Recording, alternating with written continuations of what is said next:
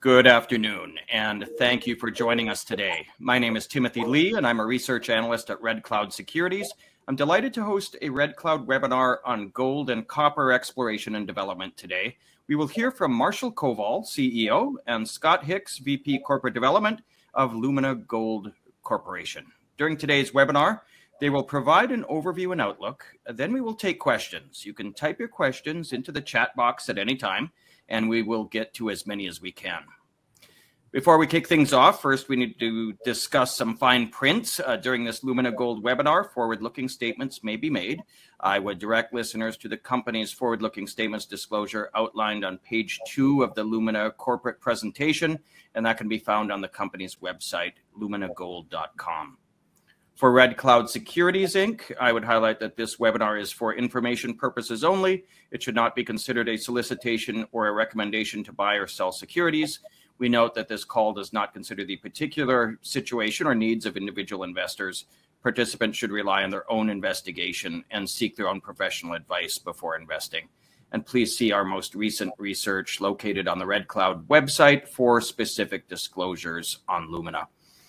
So we have Lumina Gold presenting today. The company is focused on the Cangrejos gold-copper project in Ecuador, which hosts a large resource and is advancing through development. The company just announced a major milestone yesterday afternoon. I don't want to steal their thunder.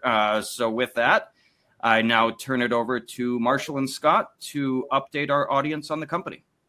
Yeah, thanks everybody for joining us today. Let's get our presentation up. There you go. So Lumina Gold, if you recall, we have the Cangrejos project in southwest Ecuador, about 40 miles from the port of Bolivar, where concentrates would be shipped from.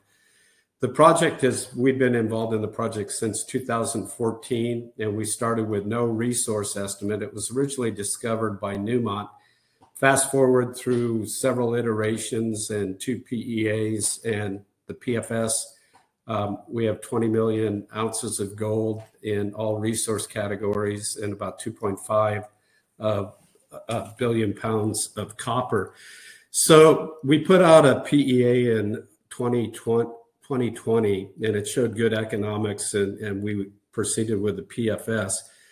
It took us about 18 months to kind of go through all of the infill drilling, the drilling related to step-out drilling to expand the Gran Bestia deposit primarily, and then also the geotech pit slope work and a whole host of other engineering, geotechnical studies and other engineering studies.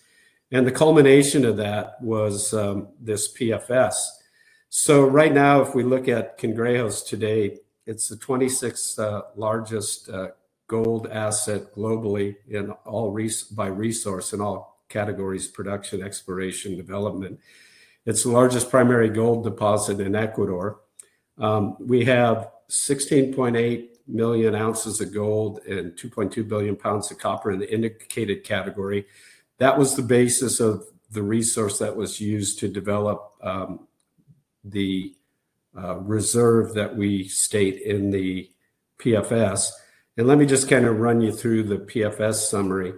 The large production profile of 371,000 ounces of gold a year on average and 41 million pounds of copper.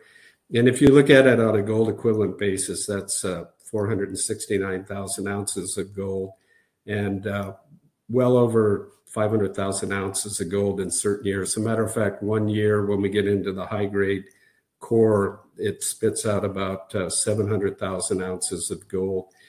It's got a long lifetime, 26-year mine life, low cost, $671 an ounce AISC net of byproduct copper credit.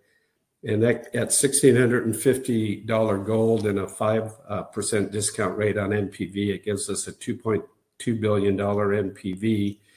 And if you look at the 20% upcase on gold up to 1980, which is more or less today's price, you get 3.5 billion NPV. And, you know, Ecuador has been an emerging jurisdiction. We started there in 2014, and you fast forward to today, and you've got Lundin Gold producing over 400,000 ounces of gold a year. You've got the Mirador copper mine that's producing copper at about 60,000 ton per day throughput. And both these projects are around $1 billion initial capital. So just taking a look at, a snapshot of the corporate overview. Ross Beatty has 20.8%. He's the founder of our group, key shareholder. Ecuadorian Entrepreneurial Group have 18.1%, management and the board about 9%, and Route 1 at 6.7%. They're a diversified investment fund in California.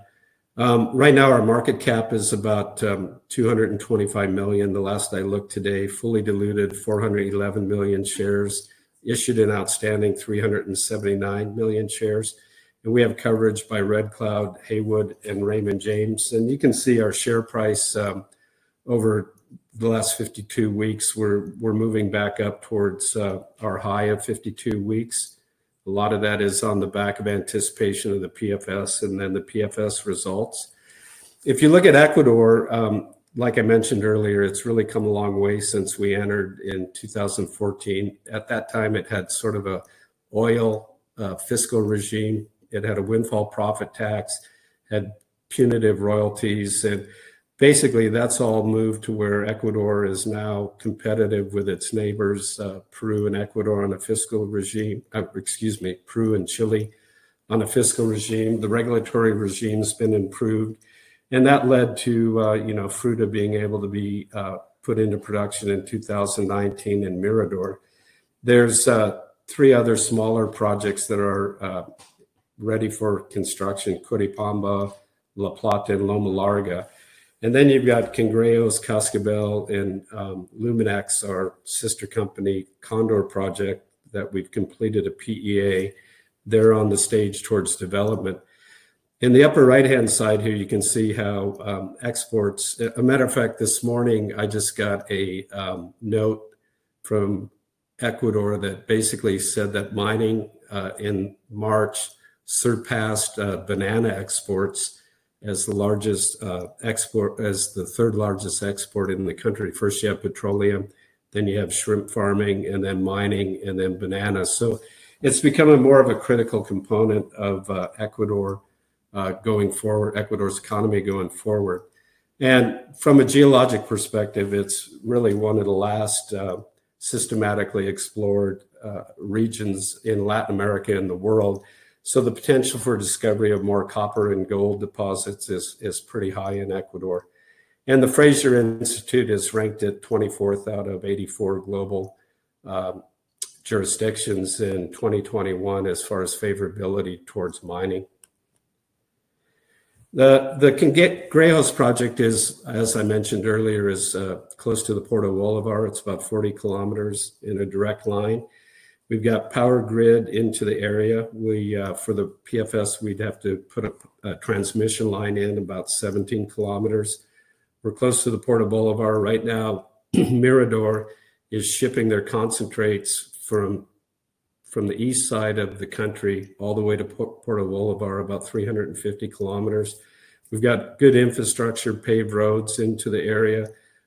There's ample water in the area. We're employing dry stack tailings as part of the project design to recycle about 80% of the water. From an Andean perspective, it's low elevation. The highest point on the project's about 1,350 feet. And there's no community directly on the project. The closest community is about 7 kilometers away. We have good relations with that community. Scott, why don't you run with this a little bit, and then I'll come back in.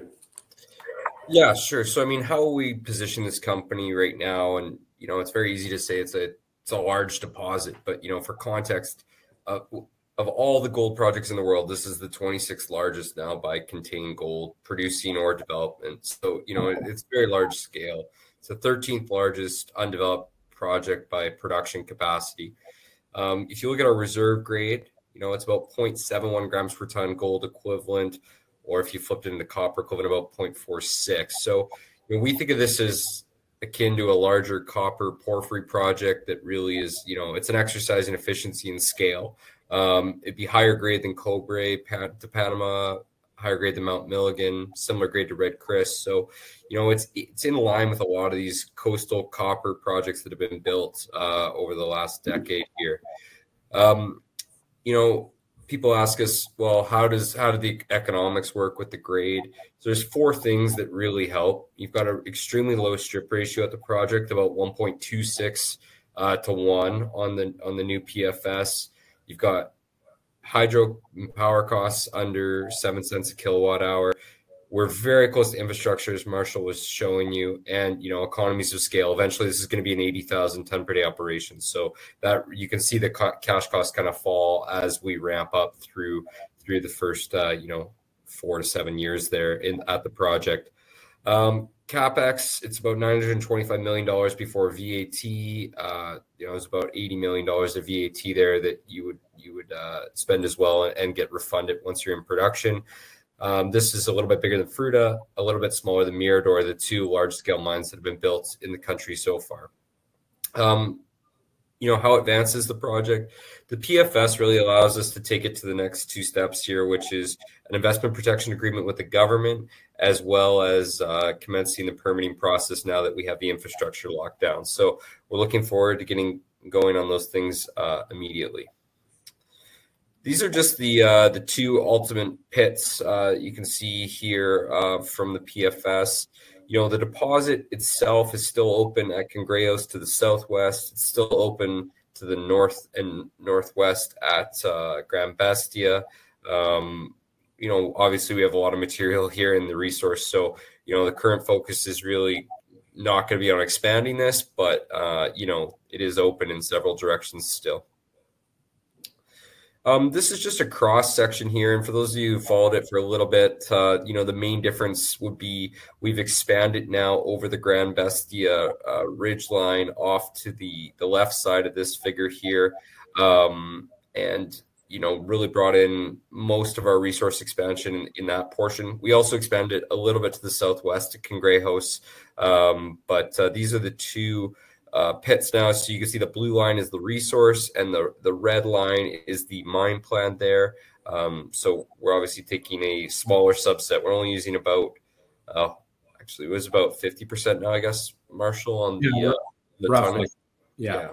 In the actual reserves. So obviously if you were to use higher metal price assumptions in your reserves, you would also take more material here. So only about 11.6 million ounces of the 20 is going into the mine plan.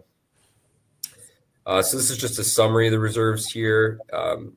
660 million tons at kind of 0.55 gold, 0.1 copper, a little bit of silver, but 80% gold, 20% copper basically by revenue. The silver is only about 1%.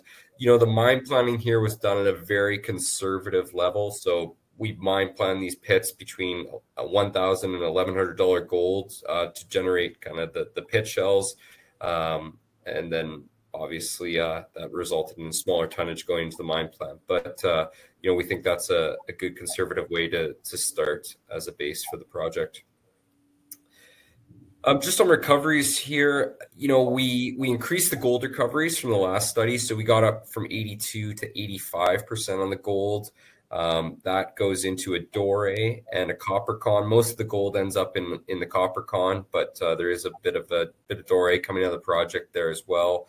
The copper recoveries on this are about 79% with the flotation circuit. And for those of you who followed it since the last study, we did get rid of the molybdenum circuit in this after a trade-off study. It's an opportunity for the future to include it, but we didn't include that in this study. We also ended up wasting the sap and saprolite, sap rock and saprolite layer on the surface, which ran grades. So that's an opportunity to bring in the future as well. But we just didn't feel like enough metallurgy work had been done on that specific component to bring it into the PFS for this stage. So just kind of quickly looking at all the numbers again in summary, starting with the capital perhaps in the bottom left, you got $925 million to build the 30,000 tons per day. We've got an expansion in year 4 to get you to 60,000 tons per day for another 340 million. So basically all the cash flow from the first 3 years gets kind of recycled into that expansion. And then you've got a $111 million expansion in year 7 to the full 80,000 ton per day capacity. That in the first 3 years, you're kind of about 240,000 ounces gold equivalent. And then you get up to about almost 500,000 ounces of gold equivalent for the balance of the mine life there. So, it is a large scale project. And obviously the copper adds quite a bit. On the cash cost side, if you want to think about it on an EQ basis, it's about $870 an ounce. If you want to net off the copper, it's about $670 an ounce. But these would be kind of borderline Q1 or first quartile costs in the industry. So it's probably just into Q2 to give you some benchmarking on that. IRR for the project is about 17% at $1,650. At today's commodity prices, it's about this 23% column that you see here at the 1980 and 450 level. So obviously a lot of torque. You go from $2.2 billion of NPV to $3.5 billion in kind of a spot scenario there. But the prices we're running the base case are pretty close to long-term consensus prices right now.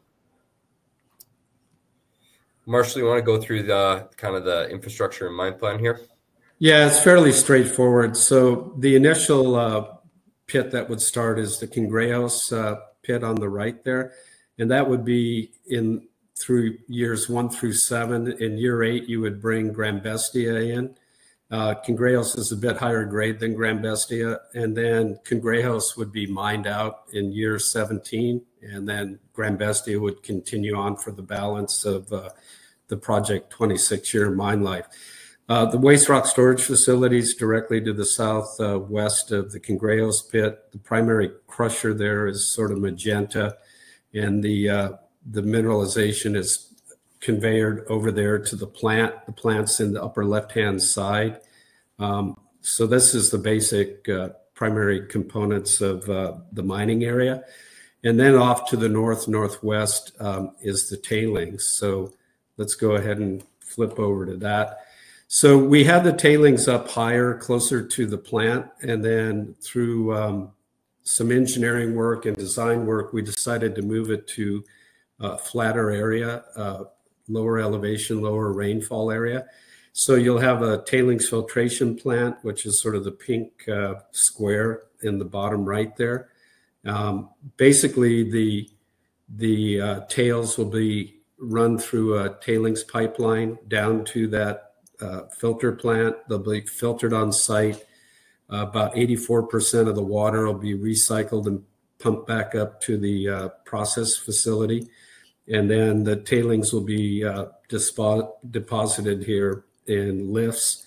And one of the benefits of the dry stack, besides water retention, is you'll start building this outside perimeter first, and then you can revegetate it, reclaim it, and stabilize the toe of the facility. And then you'll do progressive reclamation as you raise the dry stack. So a lot of the industry is heading this direction. A lot of projects in Brazil, even areas in high rainfall, are starting to go towards this dry stack technology. So that's what we've done here with the project. ESG is an important aspect of the project, and all of the environmental social work we're basically doing from the beginning in 2014 and continuing it. But when you look specifically at the project and our management practices, basically we aim to prevent and minimize several of impact areas.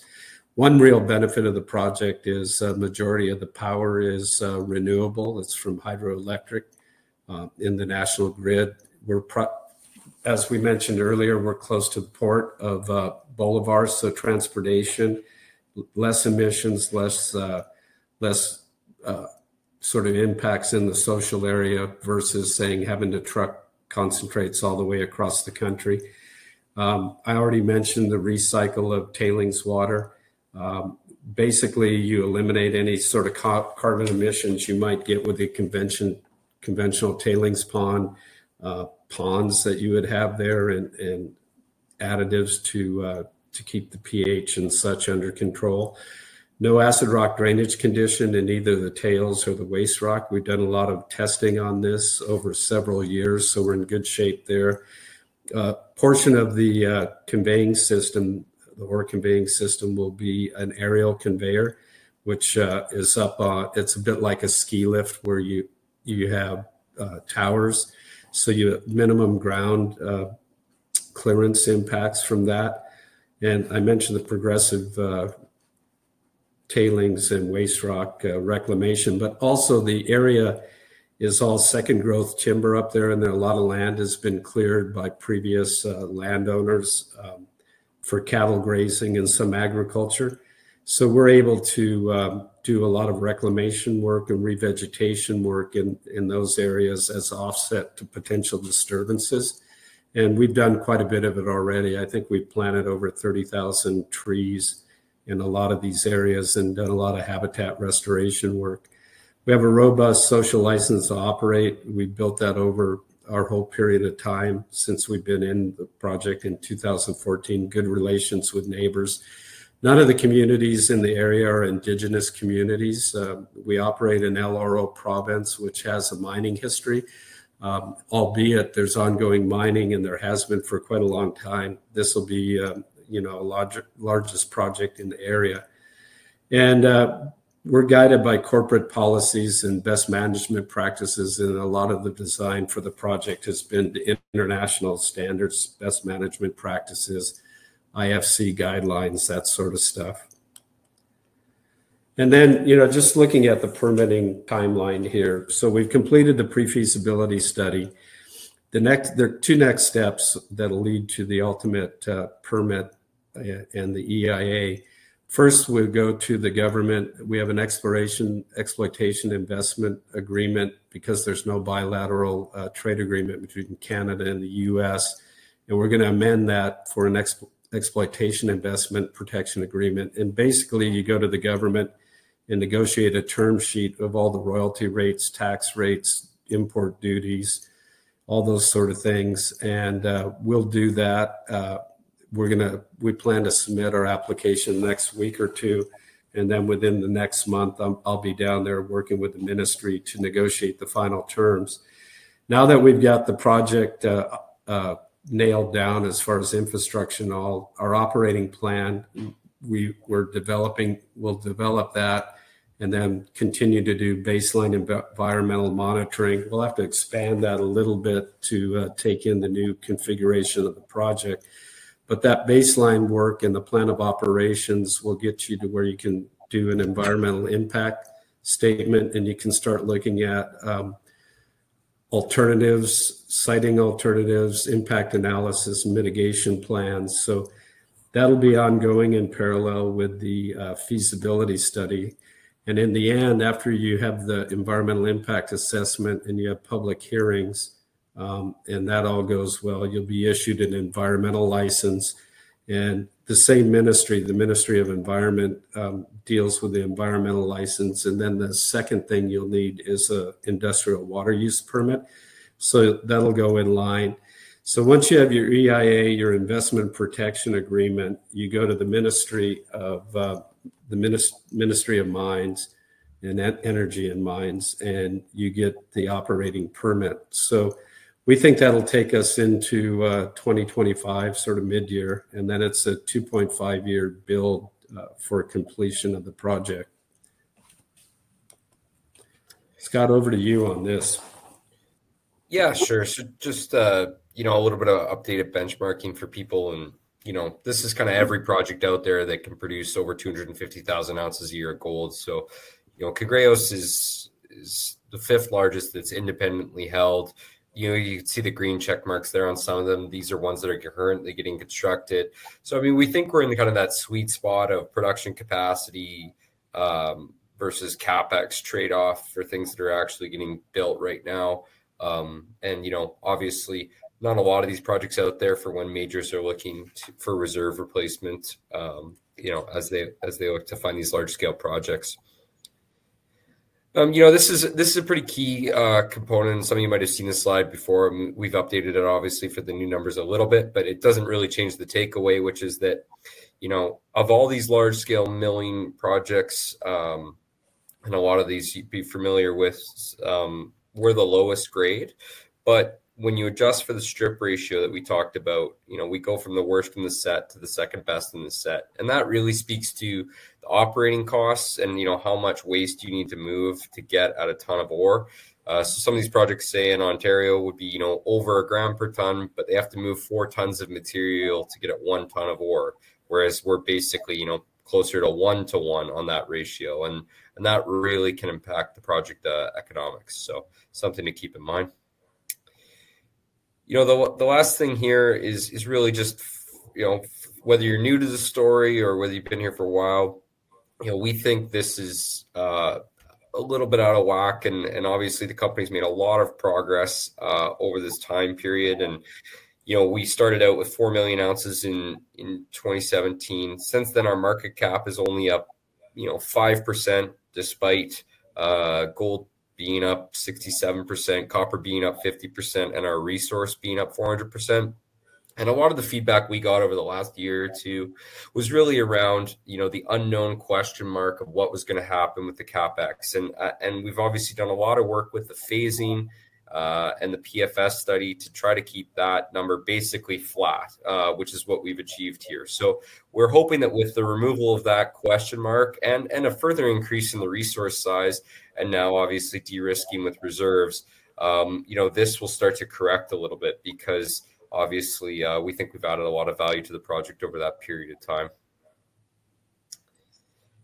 As Marshall said, we've got a pretty robust social program in the area. Not a lot of people around the project, but, for the people that are in the neighboring communities, we're working on business programs. We're working on greenhouses in the communities to support themselves and also for sales. And we're working on reforestation in and around the project, away from our deposit areas. So, it's a fairly robust program that's been in operation since 2014, since when we took over management. So maybe with that, I'll summarize and just say, since we took it on in 2014, it's kind of gone from zero resource to the 26th largest project in the world. We've consolidated the concession packages. We've brought in the second pit at Grand Bestia. We've obviously done 3 economic studies now, created a reserve of 11.6 million ounces with a 26-year mine life. Shown $2.2 billion of value at $1,650 gold for the project. And, we're a management team that's sold a lot of companies over the years. We've sold 8 companies for a cumulative $1.6 billion of value. We think we know how to de-risk these things, and we'll keep driving Lumina forward and look to have a good outcome for shareholders in the near and medium term. So with that, maybe I'll pass it over back to Tim for any questions that people might have. Great. Thank you very much, Marshall and Scott, for the informative presentation. We will now start the Q&A portion of the webinar. A reminder to everyone on the line that you can type your questions into the chat box at any time. We already do have a few questions.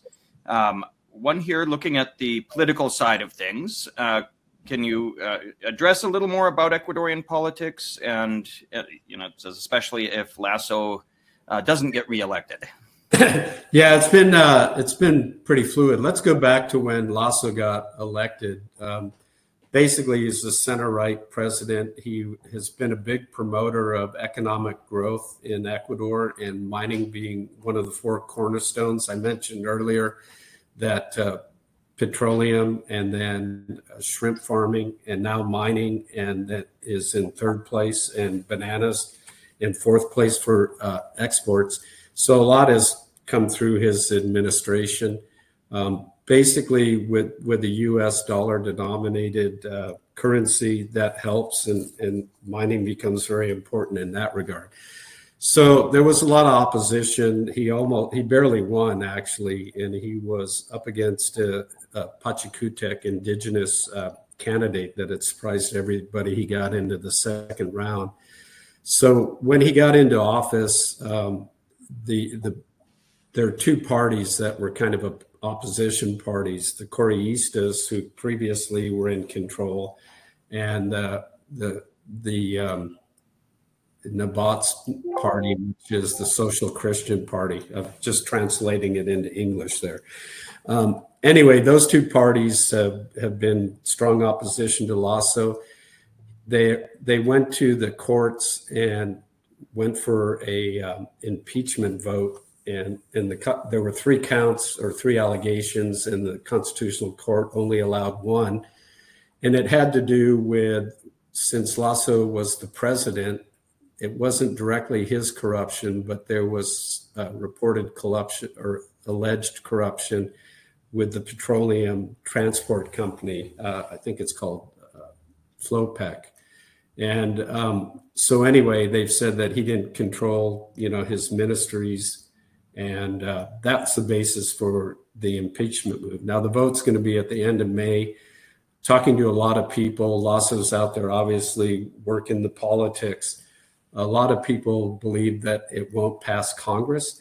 But if you look at the Social Christians and you look at the Correistas, they need 92 votes. And between those two groups, they have 70 something, maybe 75. So they need to bring Pachacutec and some of the minority ones across. So we don't know that that'll happen.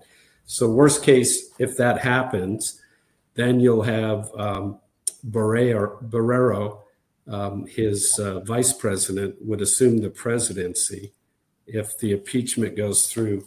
But Lasso, if the impeachment goes through, has the ability through what they call the muerte cruzado, the death cross, to dissolve Congress.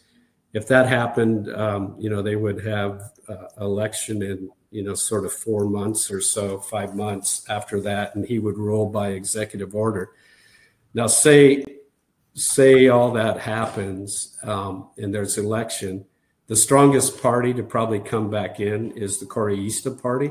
But you'll recall, these are the guys that first in 2007, 2009, I guess, actually, shut down the mining concession system and kind of wiped out mining in the country for a while. But they were also the same guys that brought it back in 2014 to 16. So in that worst case scenario, if the Correistas come back into power, at least the worst case for Lasso, if the Correistas come back into power, I think they would continue seeing mining as an important sector in the economy and continue to move it forward. So I think overall, no matter what happens, I think mining is going to continue to be important part of the economy. It's kind of a long-winded answer, but it's a complicated question. Great, thank you. Kind of shifting here to the environmental side, we have a question that says, obviously, you've done some work on the environmental profile with hydropower and dry stack tailings. Have you done any work calculating the carbon footprint on the project? Obviously, that's been kind of a hot topic recently with the mining industry. Yeah, we've looked at that a little bit, and we have a general feel for it. I don't have any numbers to put out for you, but we looked at it, can you go in and calculate this per ounce of production and all these sort of things. So right now, I would say we're working on that, but I don't have a figure for you. It would be on the, it would be on the lower side of the industry, given that the majority of the power is coming from hydro and the transport costs are so low. But it's still a diesel fleet, so there's still emissions for sure. Sure. One question here that's always popular with Lumina Gold is, are you looking to sell the company? And if so, when, is there a process, and when might we look forward to news on that front? Yeah, so there's no formal process right now. We're just kind of talking to people as people approach us, and obviously I think this PFS is a catalyst to re-engage with a lot of people on the back of fresh numbers. Like I said in the presentation, I think there was a lot of question marks around what would happen with the capital and the operating costs during this inflationary period. And, hopefully we've been able to demonstrate with a good amount of detail that that it's not going to materially change the project. So yeah, we're definitely re-engaging with people, and obviously our largest shareholder is fairly vocal about wanting to sell the company, and that's the strategy. But unfortunately, no, I can't really give any guidance on when something like that would materialize. Great. Kind of following up on something you mentioned there with the CapEx only slightly higher than in the 2020 PEA, in spite of the inflationary environment. Can you tell us a little bit about some of the inputs there, kind of things that you did to help keep that modest, I guess? Yeah, so I think the first thing is in the 2020 PEA, we had a process plant and overall project built on 40,000 ton per day initial throughput for the first 5 years. What we've done now is we've gone to 40,000 tons per day. We've gone down to 30,000 tons per day throughput in the PFS. So, that's about a 25% reduction in throughput. So we've also gone in and we've eliminated part of, for instance, the molybdenum circuit we've taken out. We'll study that more in the feasibility study. The saprolite saprock portion of the process we've taken out, so we'll study that more as well. We've gone to a miner lease-owned mining fleet, or operator lease-owned mining fleet. So with that, we're looking at sort of 20% down for the equipment, and then you continue to finance that through the first 7 years. And then after that, we would buy any equipment that's needed and rebuild, the mining fleet as we advance, into the 20-year sort of time frame. So those sort of things all add up. We did hit close to the peak of the inflationary period, sort of started estimating and looking at this sort of 5-6 months ago, and finally went out to vendor quotes. We had 12 major equipment packages for mechanical equipment. And then we had the mining fleet we went out for a quote on. And then electrical packages, we had 8 of those. So I think we have a very current capital cost estimate right now. And a lot of that has to do with keeping the CapEx flat, has to do with the reduction of the throughput.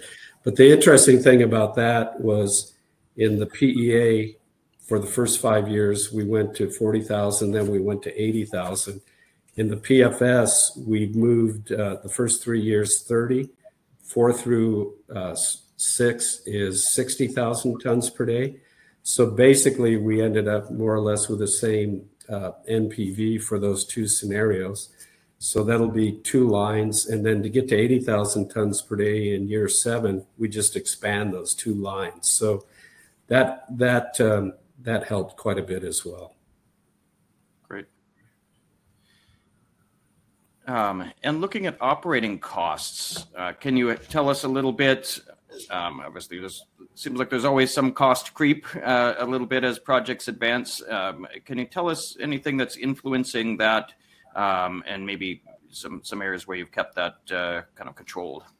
Yeah, so one of the interesting things in Ecuador, and these are 2 inputs to OpEx costs that are pretty important. First of all, it's an oil producer, so they produce diesel. They don't have a high tax. There is a VAT tax, but it's refundable. So you don't have, like in North America, where you have layers of taxes for states and provinces. So what we did there is go back and look at, through the last, I guess, about 18 months, more or less, we looked at the price for diesel in the country versus the long-term oil prices over that period of time, and did a regression analysis and came up with roughly 60 cents a liter for diesel price. Today, I think it's 71 cents a liter is what it is now. So we took the long-term view of that regression analysis. And then the other thing, that power is very stable and low cost in the country. And that was about, I think in the PEA, it was 6.3 cents a kilowatt hour. It's 6.8 now, so you don't have a lot of inflation there. Then if you look at labor in Ecuador, Ecuador through the whole COVID period, because it's dollar denominated and it has this low energy and low fuel prices, they only experienced about a 3.6% inflation in the country. So you didn't have a lot of labor inflation also. So those things kind of help on the OPEX. Now, if you go and look at the mining OPEX, the overall mining OPEX is probably up close to 15 to 20% versus the PEA. If you look at processing, it's probably up in that same sort of range. So we did see OPEX move up on us. And along a different vein here, obviously you had some success in your drilling programs, expanding Gran Bestia especially. Do you plan to conduct any more drilling? Is that in the plans going forward, or is it really focused on development from here? It's focused on development, but there's upside, as we pointed out in the presentation, at Gran Bestia to the northwest, at Cangrejos to the southwest, and both deposits are open at depth. So really going forward towards a feasibility study, basically what you do is you would go into the mine plan, and at least the first 3 years of production, you'd want to upgrade the resource confidence from indicated to measured, and then convert it to indicated to measured, and then convert it to a proven reserve. So that would be the focus of it. You'd also go in and do drilling related to final pit slope work. So you'd have a program there, geotech pit slope program. But the intent, I think right now with 11.5 million ounces and 1.5 billion pounds of copper in the mine plan, I think we're in pretty good shape. So that would probably be the basis going forward with the feasibility study. Okay, great. One question on a different vein here. Mentions Rio Tinto's Newton technology for copper deposits is making progress. Are there any new technologies that you see that might help improve extraction with the type of ore that you have? No, I think we've gone through and looked at kind of what's available right now. I know that Rio's done that in several recent projects. I think Regulus in Peru was one of those projects recently they did a deal on. But basically, the things that we can do, there's the ability on the gold side to improve recoveries a bit more. Like in the filter plant with a lot of the met test work we did, we used a screening for the concentrates that would go to be reground. So that'd be the rougher concentrate and cleaner scavenger concentrate. So you could go to cyclones and we may be able to get sort of 1% to 2% increase in gold recoveries overall. So that's the kind of thing. And then I think the other area is we had in the 2020 PEA the saprolite and saprock, and there's about 17 million tons of sort of roughly 0.7 material. We didn't do enough work on the material handling. Is like, in the current flow sheet, can you get it up to the plant without bottlenecking the rest of the operation? So we would look at the feasibility study in a second small plant that could deal with the saprock. And you could actually relocate it in a new tailings area, a conventional tailings area, or potentially add it to the existing dry stack. We did test the material up to 7% saprolite material, and the dry stack handled that fine. So, we would have to look at that, and that's a potential other upside that there's less technology, but it's more engineering and material handling wise. Sure. One question that I missed here, but kind of a follow on to when we were talking about potential sale of the company. But how many NDAs groups have you had signed? Well, we haven't been in a beauty contest to get NDAs signed, but we do have some in place. All right, great. Well, I think that's all. Anything to that? Oh, No, I was going to say, I mean, the only thing we didn't really touch on here and maybe make it obvious to people is valuation, which is, we're trading at a $200 million Canadian market cap on a $2.2 billion MPV. And, I think that should be fairly obvious to hopefully most of the listeners why that's got some upside in it. Yeah, it's a 0.1 PNAV, price to net asset value ratio. Yeah. Great. I guess one other question I would ask, we had chatted about it, but kind of for the folks out there, but looking at that valuation, the sensitivities, what is about the value, the NPV and maybe IRR at current spot prices? Yeah, it's about 3.5 billion US on the MPV and about 23% IRR there. Great. Well, just to review, I guess, generally, what news might we expect to have over the coming weeks and months from Lumina? Yeah, I mean, I think people should expect some news this year on the investment protection agreement front and terms. And, I think that is kind of the next logical public de-risking item for people. And then, stay tuned on any other corporate development events. Great.